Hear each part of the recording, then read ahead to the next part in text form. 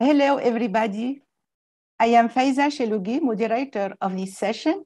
I am a member of ICMAI, country representative of Tunisia, and I am a member of the panel for section 19, Mathematical Education and Popularization of Mathematics. This section aims to present key issues and research in mathematics education and new development in the popularization of mathematics.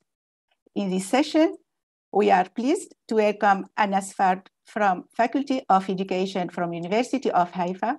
Professor Anna does research on learning with particular focus on the relation between thinking and communication.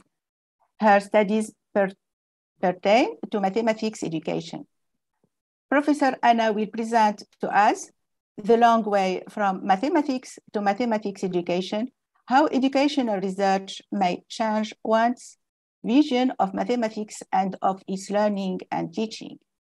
I would like to give the floor now to Professor Anna. Thank you very much. Thank you. We are waiting.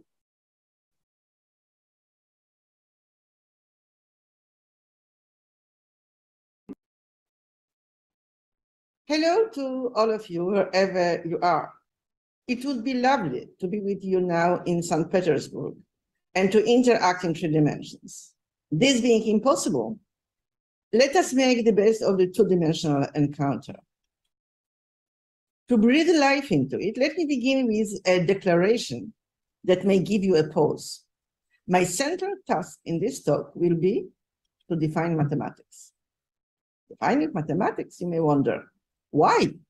After all you can say about mathematics, what the well-known mathematician Mark Katz, one of the founding fathers of spectral theory, said about his wife. I cannot define this creature, but I recognize it when I see it. And Mark Katz might have added, can we simply just do mathematics, learn it, teach it? His answer would likely be, yes, we can. Indeed, mathematicians, to do mathematics, do not need to bother themselves with the question of what mathematics is any more than you, to eat your breakfast, need to answer the question of what nutrition is. Yes, all this may be true of mathematicians, but I am not a practicing mathematician. I am a mathematics educator, and as I am sure you will gladly agree, this is not the same. And what is the difference? While looking for an answer, I ran an internet search. Among others, I Googled up images for the term mathematician and also then for mathematics teacher. And here is what I got for this first group. See, these are the mathematicians. And here for the second, these are, according to internet, mathematics teachers. As you can see, all the images are surprisingly similar. In each of them, we see a person standing in front of a board covered with mathematical symbols. At a closer look, however, there is a difference between the 2 groups, and it is difficult to miss. Can you tell? Well, all the mathematicians are pictured here as looking at the board with their backs to us. In contrast, all the teachers are facing us and are only pointing to the board. This one difference, I think, tells volumes. It conveys to us that as a mathematician, you spend your time within the mathematical universe, uniquely concerned with its objects. Whereas as mathematics educator, you care in addition, perhaps mainly, about the young people who try to enter that universe. This disparity makes a world of difference in what and how you are doing. Thus, if one asks whether we can teach mathematics without asking what exactly mathematics is, the answer is resounding no, we can't. And the reason is simple. How you teach depends on how you think about what you are teaching and how it may be learned. And now, hoping that I did manage to convince you about the significance of the task of defining mathematics, let me give it a try. One simple way to define mathematics is to say that, just like biology is a study of living things, such as plants or animals, and as physics is a study of material things, moving bodies, light, etc., so is mathematics a study of mathematical objects. This may sound good, except for one thing. While we all have a good idea of what a living thing is, or mathematical object is, we are much less certain when it comes to mathematical objects. So this definition is incomplete without explaining what we mean by this term, mathematical objects.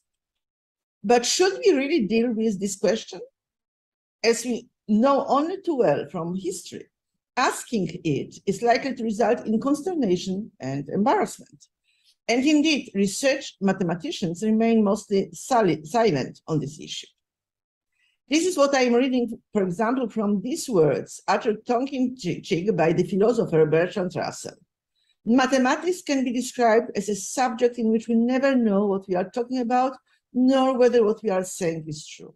In other words, just like a juggler keeps balls, bats, and knives in the air without bothering about who made them and how they did it, so does the explorer of mathematical universe juggle numbers, triangles, and sets, happy to have them in her world, and without asking what brought them there or how and by whom they were made. In consequence, the issue of the origins and nature of mathematical objects remains an elephant in the classroom.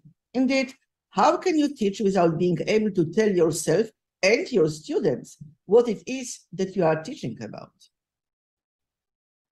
In short, those who are concerned with the teaching of mathematics cannot allow themselves the luxury of not giving a clear answer to the question, what are mathematical objects and where do they come from? This question, along with the initial one, what is mathematics, are the theme of this talk. The answer I am going to present may appear to you somewhat unusual, but may I ask you to suspend your disbelief. In the end, I will show that this approach is likely to make a beneficial difference to our understanding of learning, and in result also to the teaching of mathematics. Okay, let me begin from the beginning.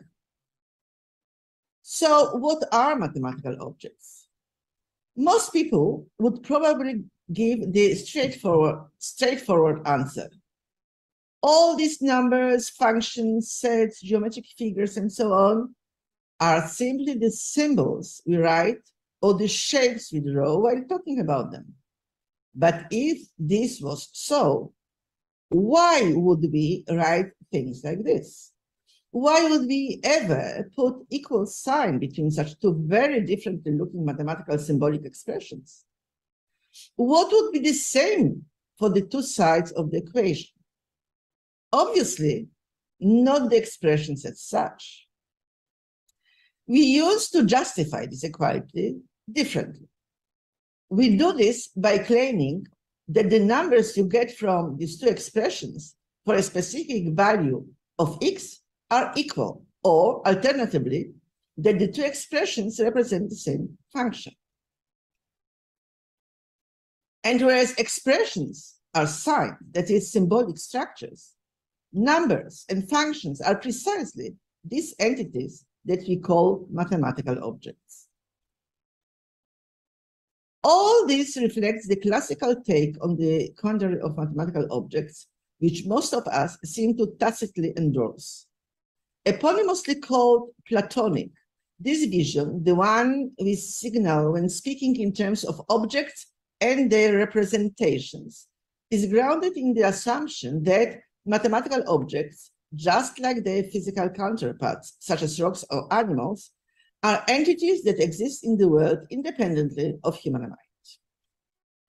Here, mathematical signs are mere material avatars of independently existing ideal things. Because of this object-avatar dichotomy, the Platonic view is also known as dualist. Most of us are crypto-Platonists. We espouse the Platonic view unknowingly, simply by joining the dualist discourse of signs as representations, by saying things like the fractions 1/2, 4/8, and 0.5 represent the same rational number, or when claiming in general that signs are mere representations of mathematical objects. Some mathematicians endorse this dualist view explicitly. For instance, René Thom, known as an inventor of catastrophe theory, famously said, "Everything considered, mathematicians should have courage of their most profound convictions and thus affirm that mathematical forms indeed have an existence that is independent of the mind considering them." Well, as an educator, I cannot be satisfied with the dualist approach. Mathematical objects as intangible, objectively existing entities? How can I or my students get handle of these ambiguous, invisible things? My colleagues and I spent years searching for a way to bypass this quandary, and we did it by trying to revise the dualist vision. I will now offer a resulting non-dualist take on the issue of mathematical objects, hoping that you will find it as convincing, operational, and eye-opening as it has been for us. Before I present this non-dualist vision, let me engage you in an exercise. I claim that these 4 pictures here, as different as they are, present the same person. What is it, in your opinion, that may justify this claim?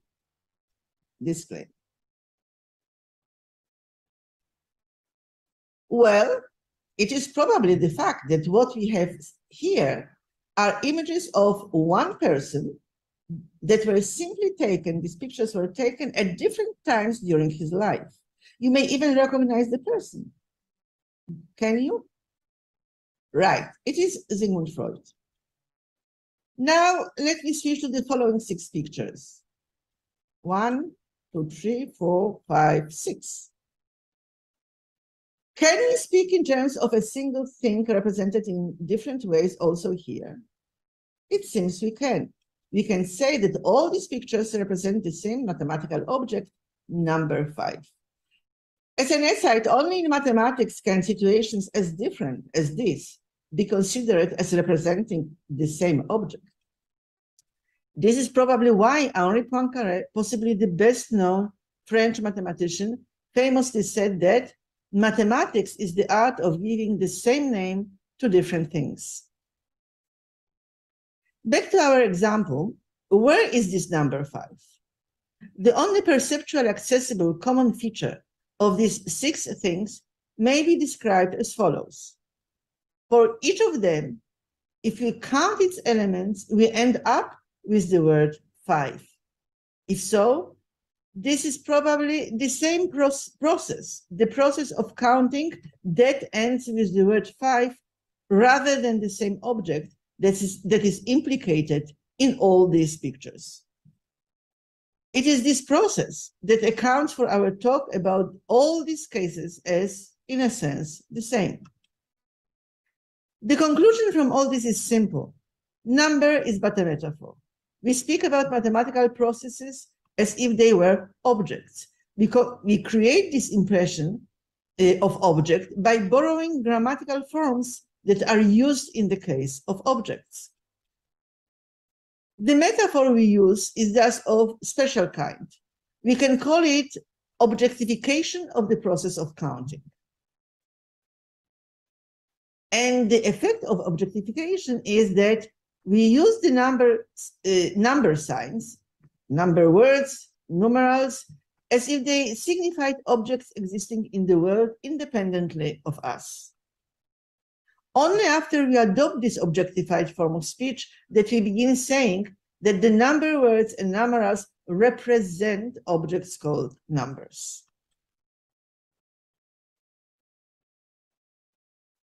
To summarize, the new non-dualist take on the question of what mathematical objects are can be formulated like this.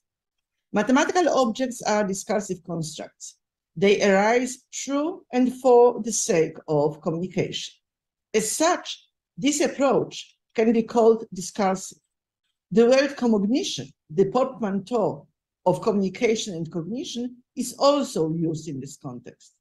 The reason for combining communication with cognition will become clear in a moment. The discursive nature of at least some mathematical objects has been already intimated by one of the greatest mathematicians of all times, Carl Friedrich Gauss, who famously stated that infinity is merely a façon de parler, a manner of speech. From a statement about particular mathematical object, the infinity, this claim has now been extended to all of the abstract mathematical entities.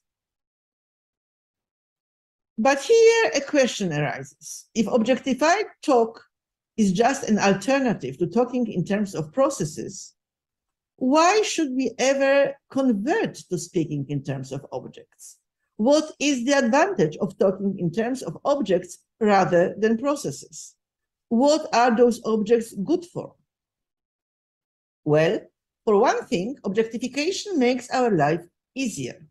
The mathematician William Thurston recalls an experience that was clearly related to the event of objectification. I remember as a child, he said, in 5th grade, coming to the amazing to me realization that the answer to 134 divided by 29 is 134 over 29. What a tremendous labor-saving device. To me, 134 divided by 29 meant a certain tedious chore, while 134 over 29 was an object with no implicit work. Back to our question, this quantum drop in the degree of difficulty is related to the all-important fact that objectification makes communication thriftier and incomparably more efficient. Indeed, once we objectify, we can say much more with much less. To make this point, let me take a look at this symbolically presented mathematical narrative.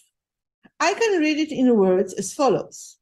If I extract a square root from x and raise the result to the 3rd power, I get the same result as when I raise x to the 3rd power and extract square root from it.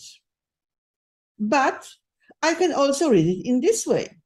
The 3rd power of square root equals square root of the 3rd power. What is the difference between these two formulations?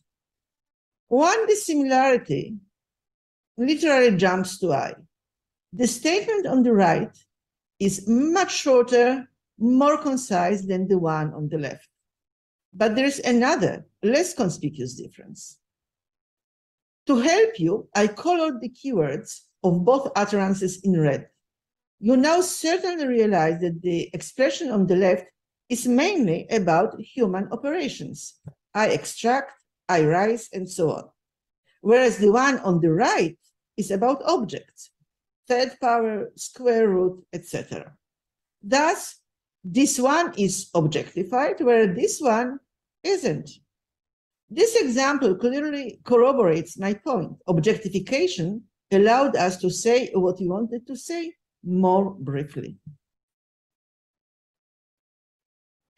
I will now take advantage of this example to make you aware of two discursive transformations with the help of which objectification attains its effect, creates the impression of independently existing objects. First, there is reification, that is, substitution of verb clauses with noun clauses. Thus, I rise to the 3rd power on the left side is replaced with a simple 3rd power on the right. Second, there is alienation, that is, removal of the human subject. This is what happens in this example when I simply delete the words I rise. And one final remark. The importance of thus attained verbal thriftiness goes well beyond the fact that it prevents wasting words. Thanks to its condensing effect, objectification is what makes it possible to extend mathematics in practically boundless manner. This discursive take on the quandary of mathematical objects is described as non-dualist or monist because it removes the ontological dichotomy of science versus mathematical objects. The defining tenet of this approach may be formulated as follows. Whereas material objects around us exist independently of communication about them, mathematical objects exist only in the discursively created universe and are constituted by science. Having clarified the nature and origins of mathematical objects, I can now return to my main query of what is mathematics. I have already defined mathematics as a study of mathematical objects. Within the question of the nature and origins of mathematical objects answered, we might think that the definition is complete. Not quite so, though.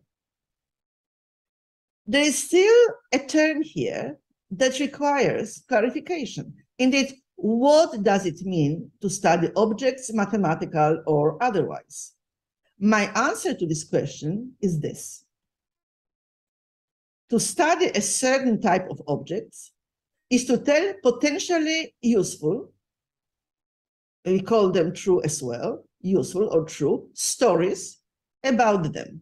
To study a certain type of objects is to tell potentially useful stories about them. You may shrug at this definition. Such serious activity as studying or investigating, equated with such often frivolous activity as storytelling. But take a close look at these three examples of outcomes of scientific studies, one from physics, one from research on learning, and one from mathematics. Aren't they all stories? Even the one in physics, as unlikely as it may seem as an example of a story, does turn into a narrative once we write it in words rather than symbols. The distance traveled by a free falling object is equal to half of its constant acceleration multiplied by the square of the time of the travel. Of course, these three propositions are just tips of icebergs, the rest of which can be found in academic journals and books. Still, these are stories, if only in nutshells. I hope I have convinced you, and if so, here is my definition of story. The term story of X, where X is a noun, is used as referring to a consistent, cohesive sequence of utterances that, when taken together, can be said to be about X or on X or of X. The aboutness means that X is a grammatical object or subject of some of the utterances in the sequence. The term consistent says that that no contradictions, no logical conflict may result from this set of utterances. This term, cohesive, indicates the presence of lexicogrammatical links that hold this sequence together. The links may be chronological, as is the case when the successive utterances are connected by words such as before, after, or next. It can be logical, attained by the use of connectors such as therefore, it follows, and, or. And it can be causal, expressing itself in the presence of words such as because. Okay, so we do have an operational definition of the term story, and I hope you can now live with its being a part of the definition of mathematics. One last thing, though, that still requires clarification is what is meant in this context by the word useful, which, in relation to mathematics, is often replaced with the adjective true, and the story itself is said to be endorsed. To explain, I need to say a few words about the role that stories fulfill in our lives. Since Aristotle, humans have been said to be born storytellers. Our propensity for stories has good reasons. Except for storytelling being our favorite pastime, stories fulfill two centrally important, indeed indispensable roles in our lives. First, they are our best tool for sense-making. Indeed, to make sense of something means combining all you know about this something into a single story, into a sequence of utterances that are consistent and cohesive, exactly as stated in our definition of stories. Second, stories are a tool for deciding about how to act. You mediate your actions by stories about the objects you manipulate, whether these objects are material or just discursive. This is what you do, for instance, when during shopping for lunch, you make your choices on the basis of what you know about the kinds of foods that are good for you. Stories about geometrical shapes you learned in school can mediate your planning of a new house. Finally, what you know about numbers impacts the way you manipulate algebraic expressions. Scientific and mathematical stories are told precisely for these two purposes, for making sense of our experience and for helping with our practical decisions.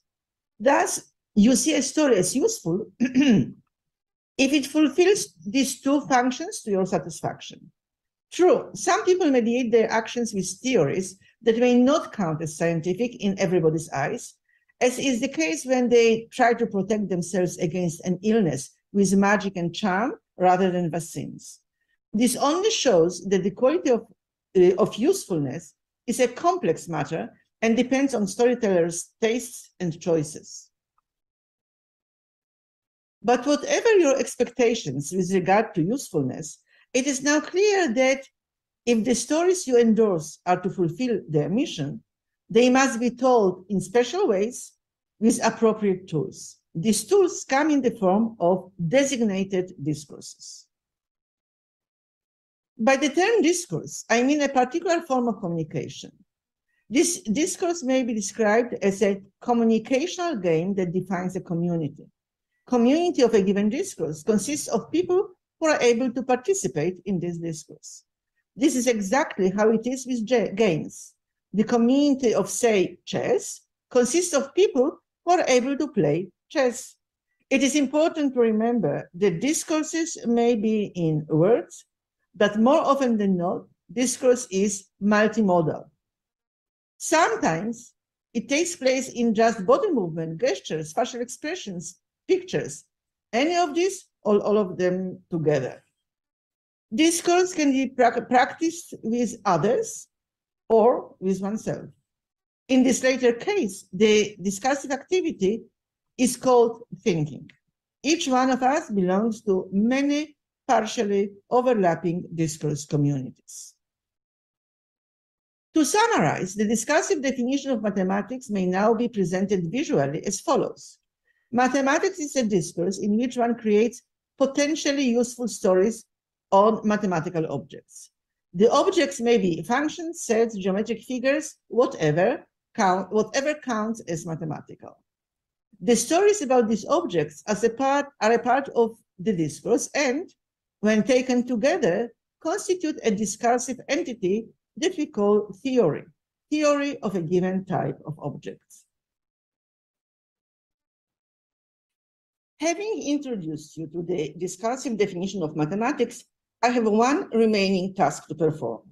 I have to convince you that doing the definitely uneasy work of changing your way of thinking about mathematics from dualist to monist will eventually have significant payoffs.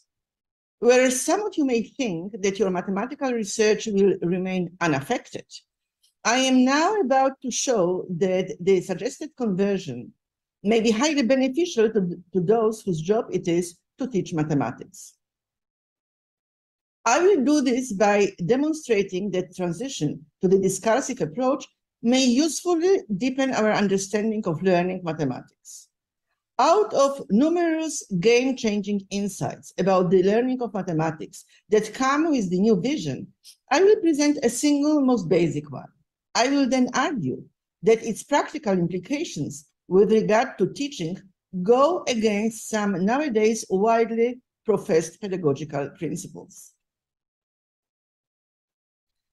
When mathematics is seen as storytelling activity, learning mathematics becomes developing a particular discourse recognizable as mathematical.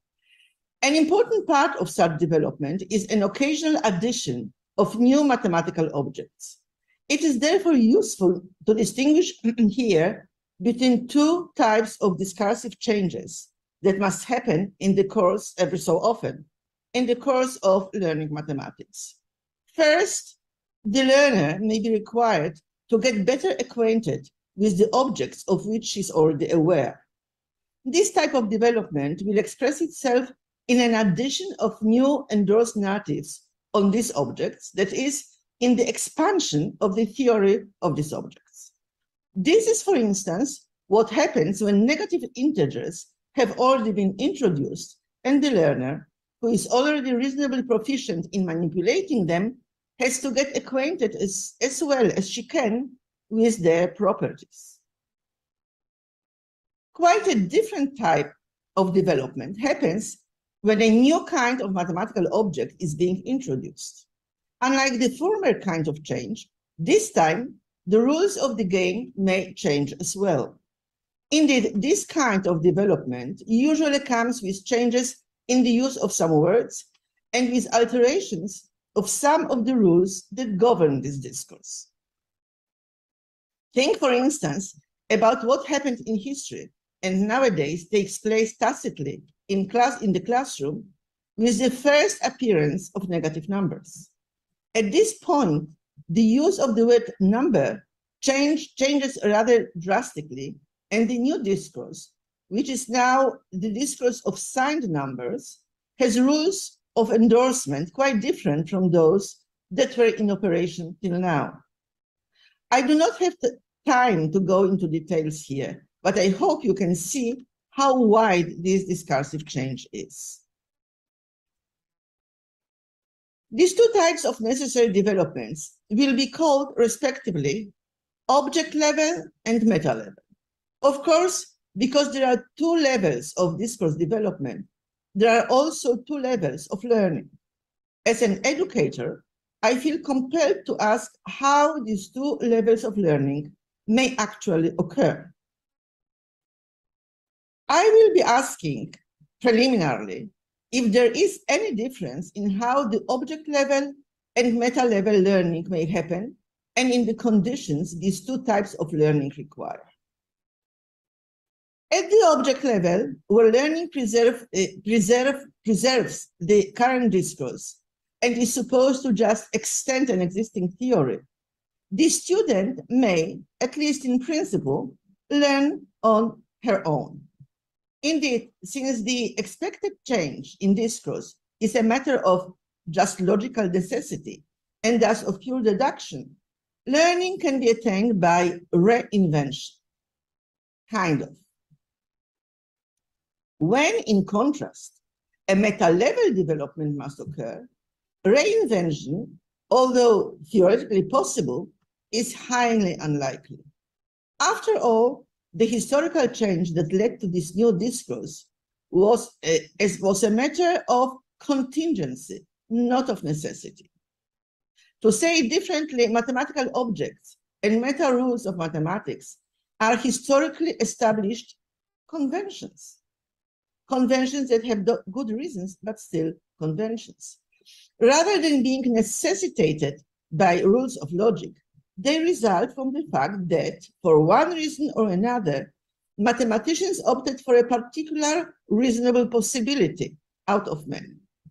But this means that when you are expected to make a transition to a new discourse about a new kind of mathematical objects, you face a paradoxical situation.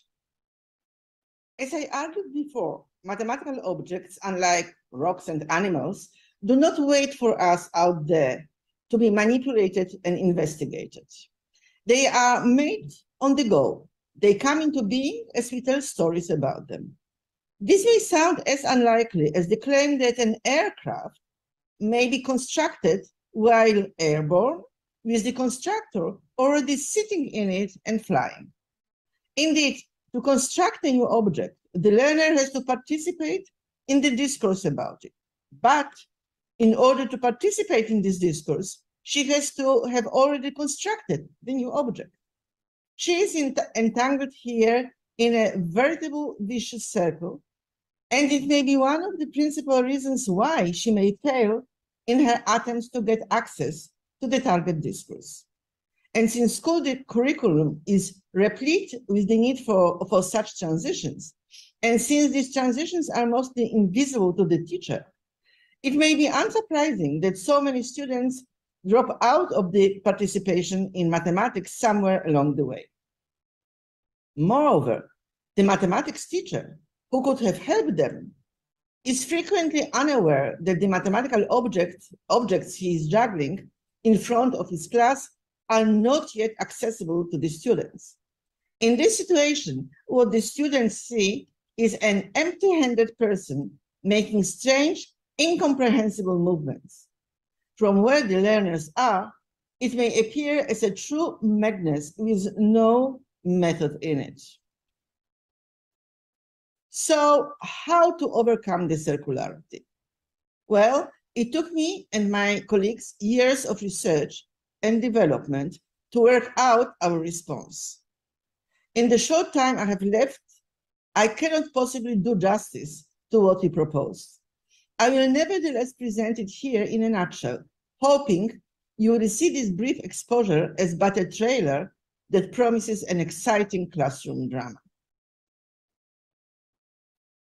Okay, so the immediate conclusion from what has been said about meta-level learning is that the student should not be expected to come across a historically established idea of a new mathematical object on her own, or entirely on her own. She needs to be exposed to this idea by others. She must be able to observe those who are already well-versed in the historically developed discourse featuring this object.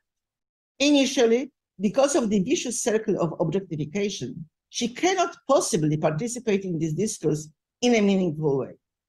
But she must try, and this means imitating what the experts are doing, if only to be able to zoom into these operations and to reflect on the participants' reasons for performing them, for acting the way they do. We call this type of learning reflective imitation. After a period of reflective imitation, the student, if successful, will arrive at a good sense of the new object and of its being an inextricable part of the rest of mathematical universe. If you are, like me, mathematics educator, you could not fail to notice that this advice goes against the nowadays popular principle of teaching by helping students to reinvent most of mathematical discourse. Called constructivist, this principle is often justified by the teachings of two arguably most influential theoreticians of learning, Jean Piaget and Lev Vygotsky. But if so many people actually believe in the possibility that almost all mathematical learning can happen by reinvention, this is mainly because of their obliviousness to the unique nature of meta-level learning. Most of us may even be unaware of its very existence. This in spite of the fact that school and university curricula are replete with junctures at which meta-level learning must happen.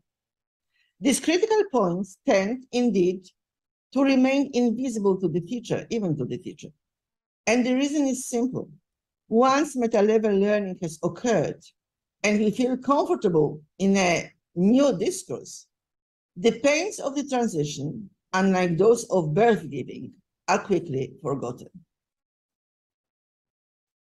I hope that this one weighty conclusion from the discursive definition of mathematics is enough to convince you about the worthiness of the seemingly unlikely task in which I engaged you in this talk, the task of trying to answer the question of what mathematics is, where it comes from, and how it develops. For those of you who are left with a taste for more and would like to get more familiar with the discursive vision of mathematics, let me suggest this book, or alternatively, perhaps in addition, this site, which is a part of International Mathematical Union website.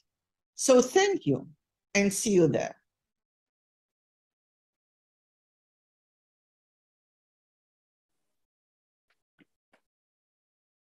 Thank you. Thank you, Anna, for your great and excellent and original presentation.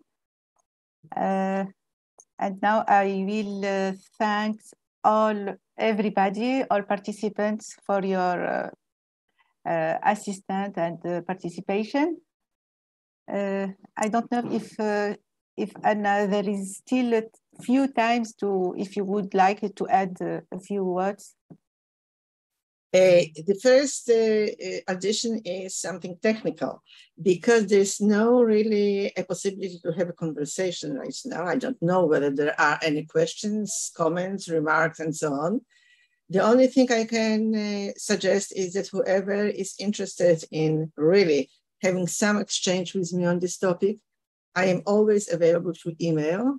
So just don't hesitate, and I will be happy to get your whatever it is, question, critique, disagreement, everything. So this is one thing to say. Another thing to say is that I tried very hard, really, to give a talk which is the length appropriate for the length of the session. So I have too many things to add now to even start. So I don't know, there's no possibility of any question right now, okay. I understand. So I am afraid that we just need to finish now. Thank you. Okay, thank you, Anna, and many thanks to everybody for your attention. And I will do.